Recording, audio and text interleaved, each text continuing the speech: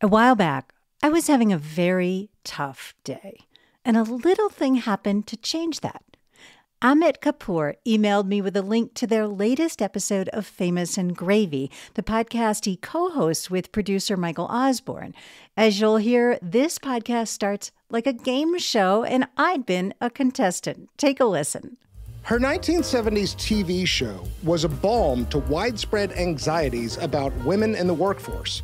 Her character faced such issues as equal pay, birth control, and sexual independence. I mean, 1970s, I'm thinking like Mary Tyler Moore and Rhoda. Not Mary Tyler Moore, is it? Mary Tyler Moore. Today's dead celebrity is Mary Tyler Moore. That's right. The show I'm deconstructing today is about dead celebrities. Famous Gravy is hilarious and philosophical, funny and thought-provoking. It's about life's biggest questions. That day, I listened to all the things I didn't know about Mary Tyler Moore's life, and to Michael and Amit reflecting on it, which led them to reflect on their own lives, which led me to reflect on mine, which is actually the point of Famous Gravy, along with entertaining the heck out of us. This Sound Judgment episode is the last one of the season before we take a hiatus to plan our next one, which will be bigger and better than ever. So it feels appropriate to end with a show that day lifted my mood like a hot air balloon, partly because what we all need sometimes is a good laugh. So here's an episode to take you into summer. You'll learn a lot about creative constraints and how crafting an extremely structured show can make audio storytelling easier, more efficient, and more creative. You'll learn a fresh approach to co-hosting, and you'll learn how to hook your listener in the first 30 seconds, and equally important, how to end episodes in a way that keeps your listeners coming back. This is Sound Judgment, where we investigate just what it takes to become a beloved podcast host by pulling apart one episode at a time together. I'm Elaine Appleton Grant. Storytellers, did you know that Sound Judgment is also a free newsletter?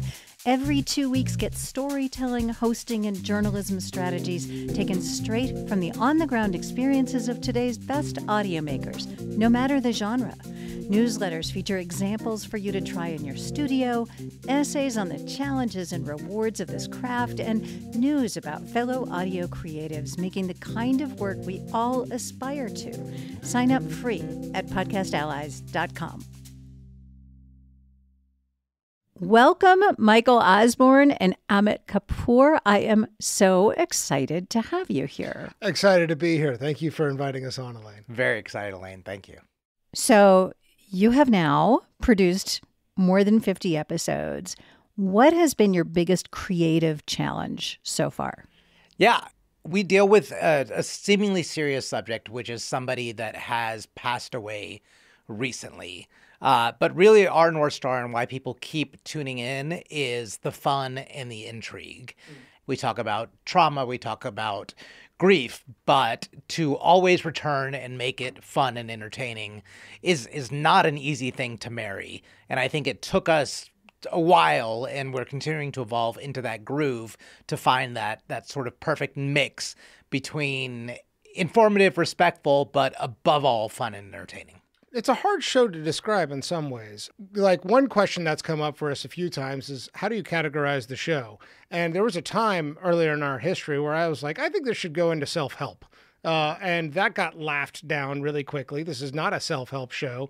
It's now categorized in TV and entertainment, which I think is right. It's self-help for me, though, and I think it's self-help for Amit, and I hope it's a kind of subversive form of self-help for the listener. That, this is meant to be a kind of brainstorm on what do you wish you were doing with your life? And what are virtues that you admire or dreams that you aspire to achieve?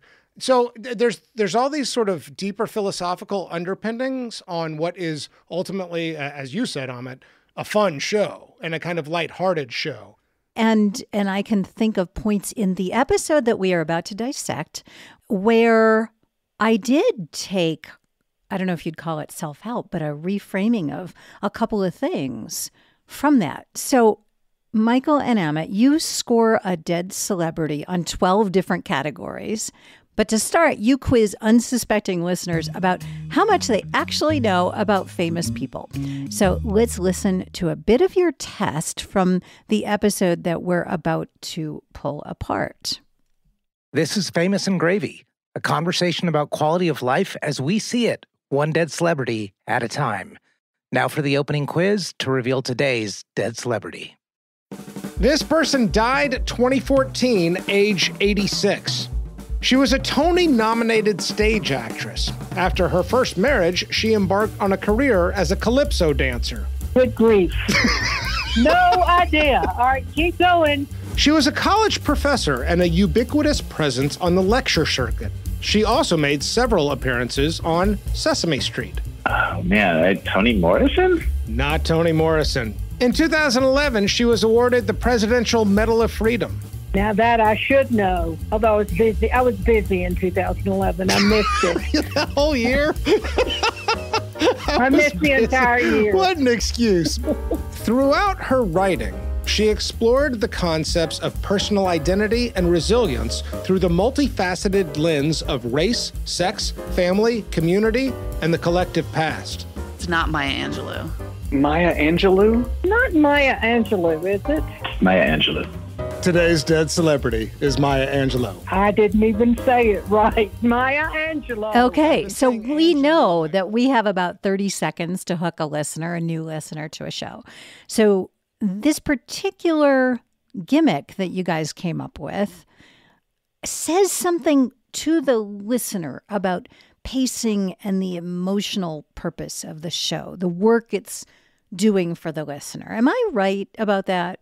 Yeah, I think 100%. It's tone setting. It's like when an athlete has walk-up music. You know, baseball players choose a song to walk up, and that's what this is doing, is saying, yes, this is a show that is dealing with people that have recently died, but this is, above all, going to be a fun and pleasurable experience.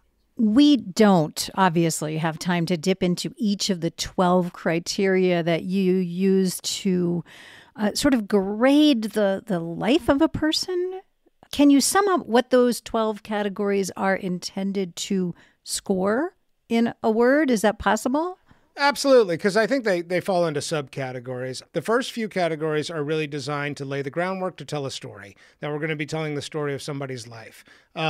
And maybe begin the process of picking out unique characteristics, qualities that we want to draw attention to.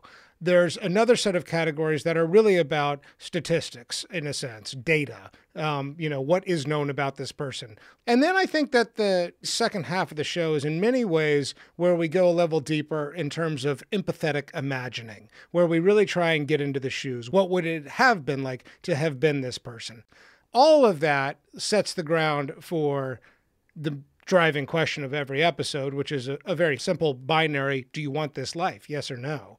So all of it's sort of meant to build an argument both for and against along the way. It is a very, very intricate structure. Totally. And that's new for me. I've never developed a podcast that is so built on category segments and structure this way. And I've got to say, I've come to love it because once you sort of get it in a place where you like the structure, it just does so much work for you that by the time Amit and I sit down to record, I just have high confidence that we're going to get good tape every time. So it was really Amit who had an insight around categories. I wanted to ask Michael and Amit about the 12 categories that they use in every episode to examine a celebrity's life. We started by touching on category number 1. They grade the first line of the person's obituary. Storytellers, I've talked in other episodes about hooking your listener in the first 30 seconds. But another focus is the strategy that you employ for showing listeners why they should stick around. How do you persuade them it will be worth their time to listen to the rest of the episode? Take a listen to this clip. Category 1, grading the first line of their obituary.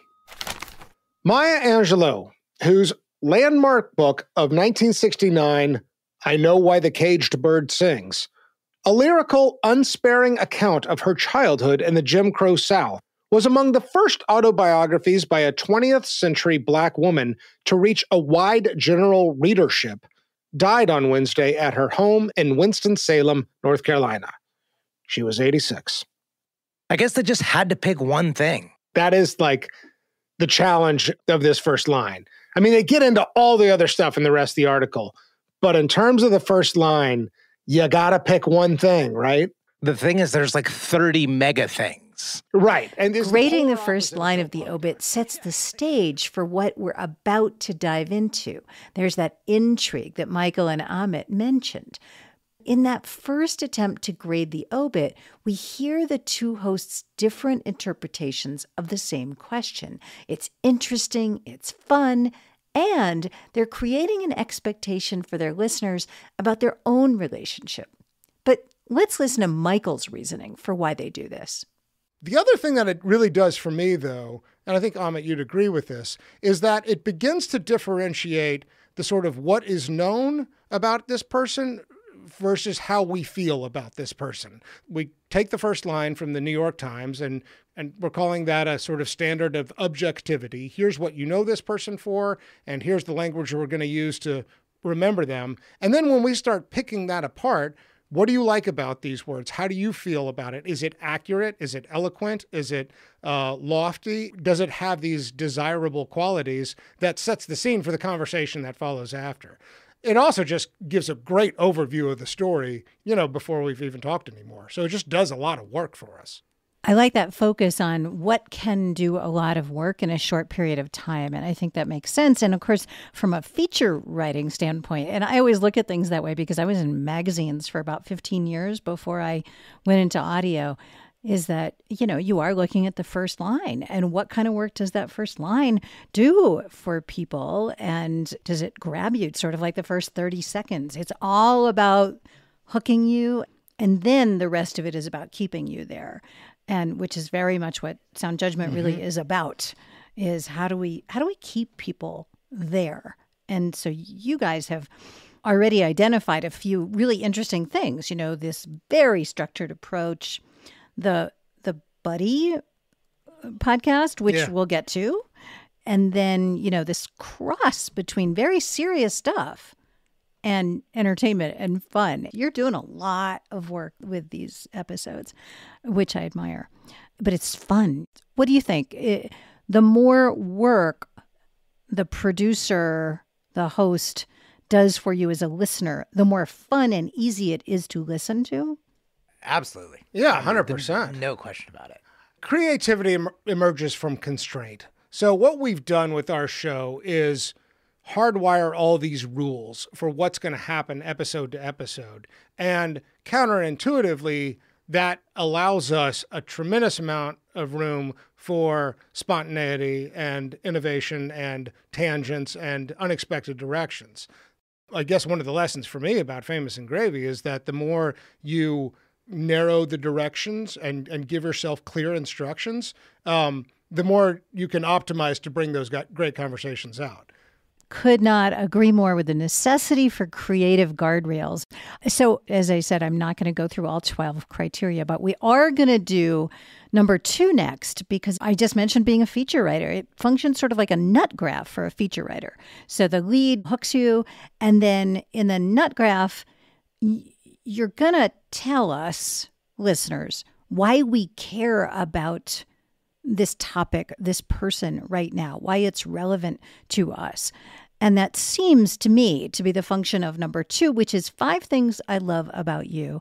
So let's listen to just the first of the 5 things with Maya.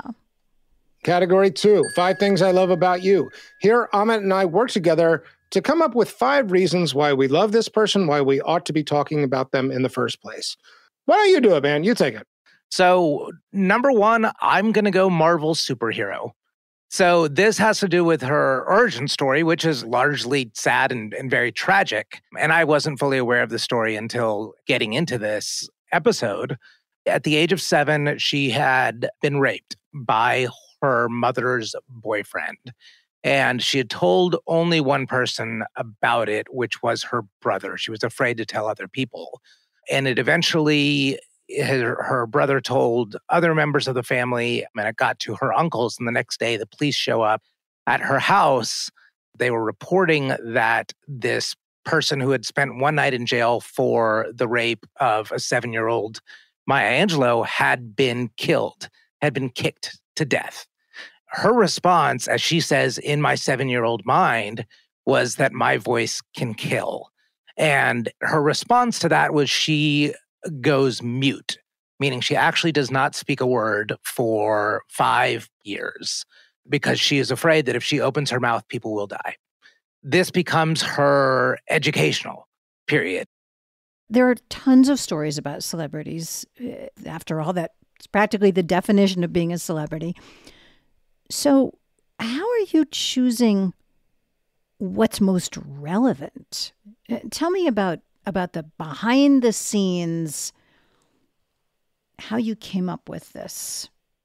It's a story I never knew, and it really moved me, I think, because of the fact that as that clip goes on, I say what emerged from that is one of the greatest orators of our time. And what I guess I found so impressive is it could have been the end of the story right there. You could have lived out a very sad and traumatic life. And the turnaround, her ability to leverage that as a power and later influence the entire world with her voice was just so moving to me and, frankly, inspirational. I'm curious, Amit, in what way was it inspirational to you personally? I mean, I have had some deep, dark troubles in my past, and some of them I'm still navigating through. To hear this example of what emerged is the exact opposite of what your trauma is, and by no means am I comparing my trauma to what Maya Angelou experienced as a 7-year-old, but it's really nice to see it play out in a way that really does change other lives. So right now I'm editing an episode, which by the time this one comes out, it will have been released, with Sam Mullins, who is the host and producer of Wild Boys. And he is an actor and a writer, but had never done a podcast. And he gets hooked up with Karen Duffin, an editor who he winds up, just revering.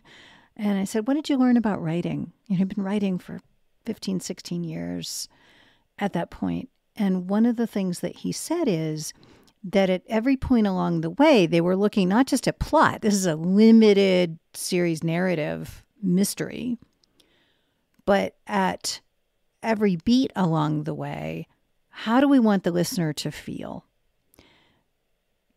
It sounds to me that when you're working on these episodes, that you are thinking about that very question.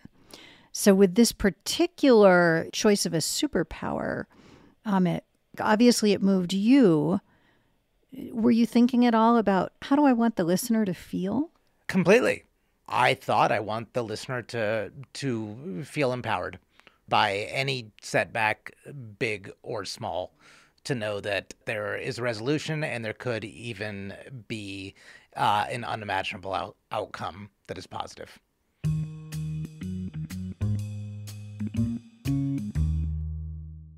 What I want to do now is shift to talking about how you two work together as co-hosts. And I'm very informed on this question by a couple of episodes that I have done with other co-hosts. I had Sarah Stewart Holland and Beth Silvers on. They're the co-hosts of Pantsuit Politics, which is a show I love, and they're delightful. And I had observed, and they completely agreed with this, that actually what they said was the reason the show works is because they are very different. They work together really well, but they're very different in many ways. And I just want to play something for you. Category 9. Outgoing message. Like Man in the Mirror, how do we think they felt about the sound of their own voice when they heard it on an answering machine or outgoing voicemail? Also, would they have had the humility to use it and record themselves on their outgoing message, or would they use the default setting? I wrote, "Are you kidding me? Yes and yes." Do you take issue with that? I do. Fuck me. All-time are you just being contrarian? Really? No. Okay. All one right, of the let's hear it. all-time greatest voices. Let's not forget, she said, at the age of 7, my words can kill. Yeah. She also said that mutism is an addiction.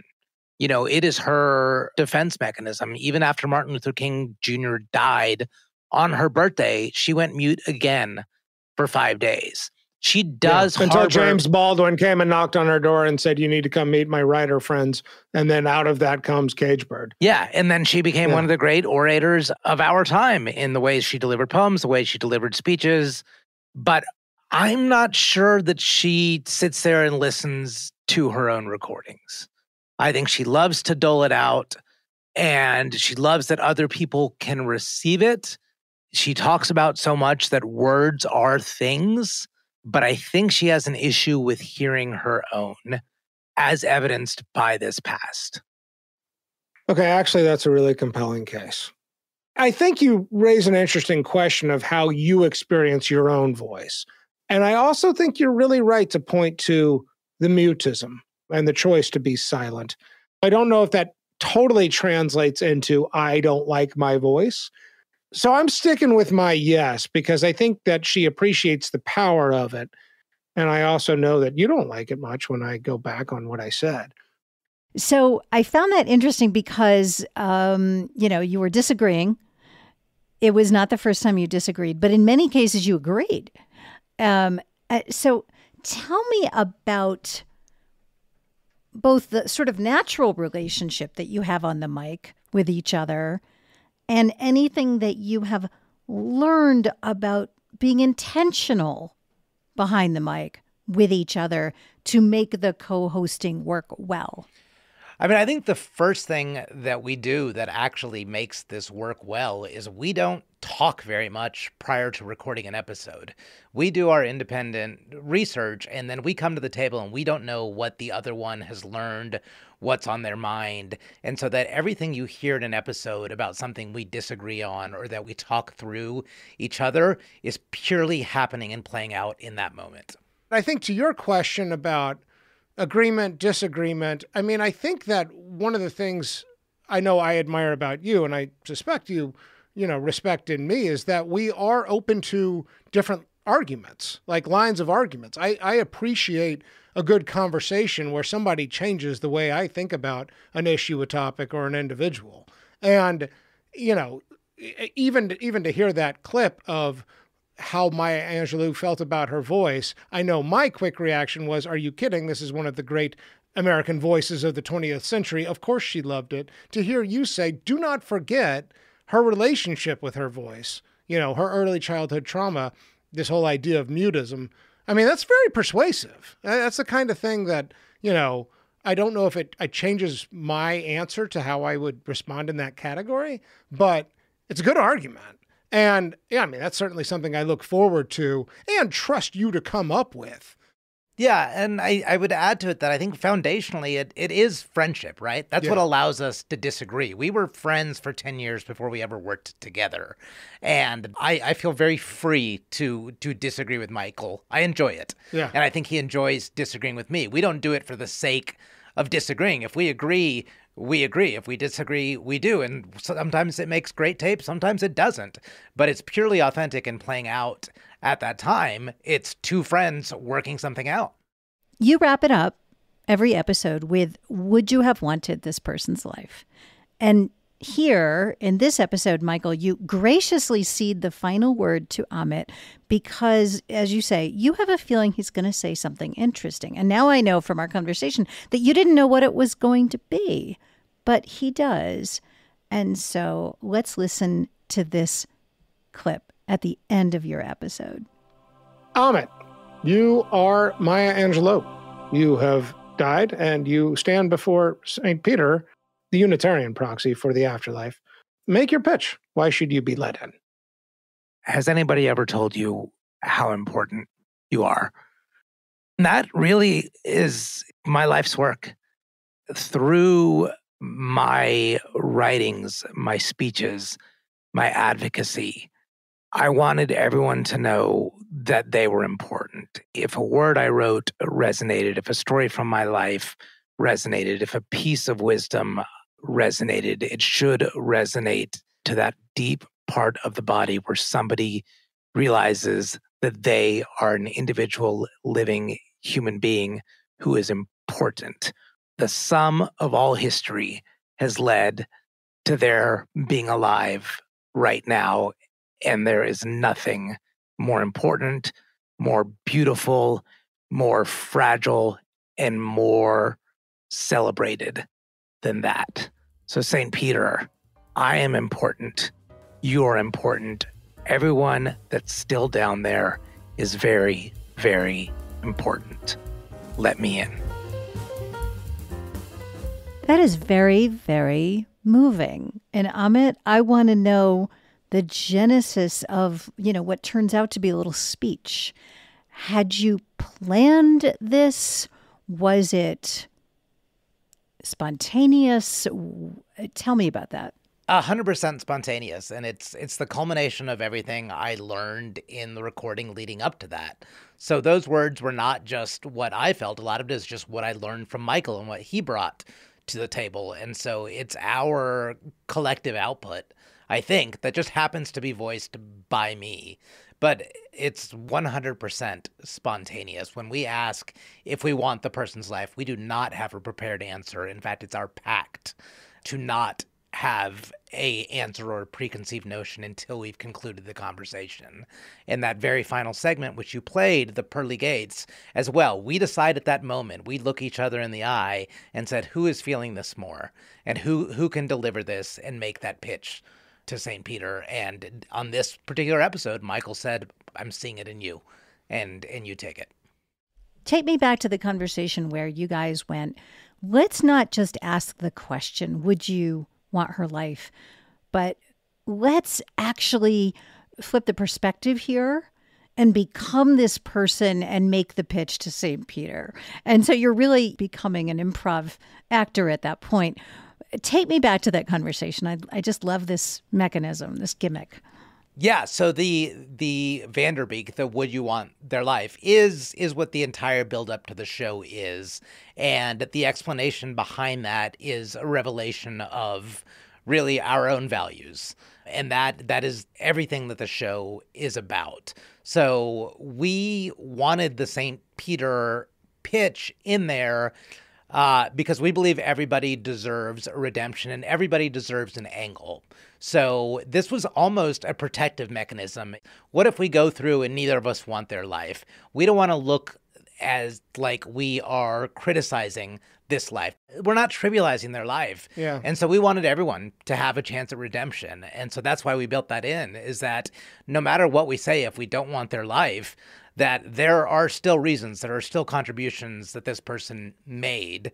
And now's the time to leave on a redemptive note, no matter what we said before. And if the first category is grading the first line of their obituary, that's some sort of proxy for an objective version of their story, as is understood by society and the history books. What we're doing, you and me, throughout the course of an episode is saying, how do I feel about their story? And the very last moment is, how do they feel? Or how do we think they might feel about their own story? And that, I think that there's also, in my mind, a kind of eulogizing and sending off to the Unitarian proxy for the afterlife, the heavens, or whatever. Let's now say goodbye. Even though it's lighthearted and meant to be fun, this show is dealing with everybody's ultimate fate. We're all going to die, right? And what's it all mean at the end? Right. This reminded me of a session I once attended at the Neiman Narrative Conference years ago, which was a conference for radio folks and long-form feature writers. And there was a longtime journalism instructor who led a session on endings, and he said, we all pay attention to leads, but almost nothing to endings, and it's the endings that matter even more because it's what we remember. Do you agree or disagree? I think I agree. personally, I agree, in the sort of Maya Angelou sense of I remember how somebody made me feel. I may not remember what they did or what they said, but I remember how somebody made me feel. And I think that there is a value statement in the ending of our show. We all have an argument for redemption. I think that matters. I think that people can be excessively critical, self-critical. We can have a lot of judgment about ourselves. And it's important to make the case that that may not be the ultimate story. And if you've got an elevator pitch to make to St. Peter, what does that sound like? Yeah. Yeah, the beginning is the hook. Like it works for business reasons, right? You bring people in, you attract and grow your audience, but how you leave them is what makes them coming back. I don't know if you caught it, but we end on 3 words. We end on "let me in." And so our show begins with 3 words as well. It begins with "this person died." So every single one of those, wherever we're at, 52, 53 episodes, starts with 3 words and ends with 3 words. And that is perfectly intentional. It's a metaphor for the entire show, that this person died, but there's a lot to still learn.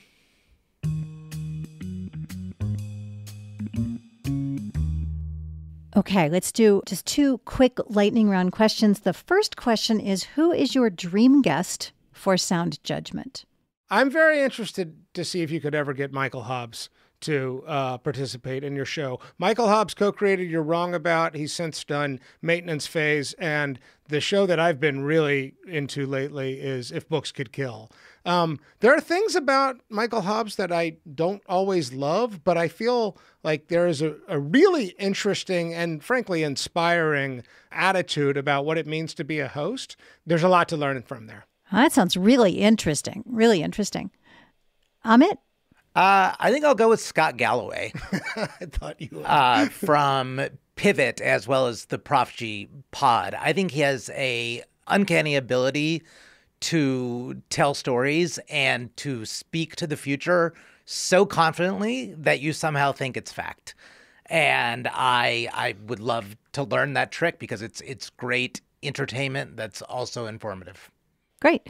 How has hosting this show changed you in a way that you did not expect? Oh, wow. I mean, I could go on and on about ways that this show has changed me. I think certainly it has changed my creative development process. When somebody comes to me and says, I'm really thinking about developing a show or I'd like to improve an existing show, going very deep on what is the driving question and what are the creative instructions you give to yourself before you record. What about a life lesson? Oh, God. We'll come back to you, Michael. Amit, let's switch to you. What is one way that hosting this show has changed you in a way that you did not expect? Without a doubt, it's a loosening of rigidity. I think through our conversations, the people that we've studied, my idea of what should be, of what boundaries are, of what's possible, what's impossible, what's right and wrong has widely expanded through this. The outcome that we want the listeners to get from the show is I'm listener number 1, I think, in really relaxing my rules of life. Almost without exception, whenever we record an episode, I learned something that I didn't know about somebody, even if I thought I knew everything. The story I tell about other people is almost always wrong. We just never know what's going on inside somebody else's head. And the only way we can begin to get at that is through empathetic imagining. This show is built on that philosophy. And I feel like it is a reminder, not just for how I feel about famous people, but what I think or don't know about what's going on with anybody I encounter in my day-to-day life. I do not know the whole story. That is beautiful, and it's very inspiring. It makes me want to go back and listen to all 52 other episodes that you have. Okay, so at the very beginning, I said we're going to add a quiz question because your show is essentially a quiz show. What is the single most important skill that it requires to become a beloved host or to make compelling audio that listeners love? You got me at the word beloved, and I think it's vulnerability. I think it's bringing your entire self to it, being willing to air yourself, is certainly in the case of our show, and just not being guarded, being completely open and out there. Why? Believability, relatability. If you want to be in a room with somebody, if you want to befriend somebody, if you believe them as a real person, I think you're much more likely to want to listen to them. That's beautiful. That is beautiful. Thank you. This was really delightful. I really enjoyed it. Thanks, Elaine. I love your show and thrilled to be on. So thank you for inviting us. Yes, thank you.